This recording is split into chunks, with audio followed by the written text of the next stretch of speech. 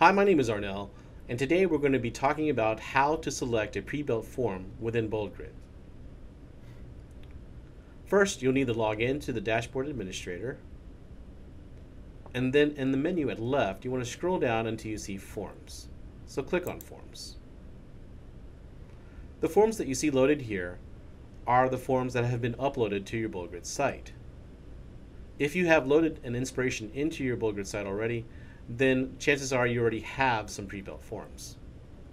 One of the common forms that you'll find is the email form. If you hover over the title, you'll see the options that you can select for that form. You'll see Edit, Delete, Duplicate, Preview Form, and View Submissions that have been made to the form. We're going to go ahead and click on the email form, and this puts you in edit mode. And that's how you select a form within BoldGrid.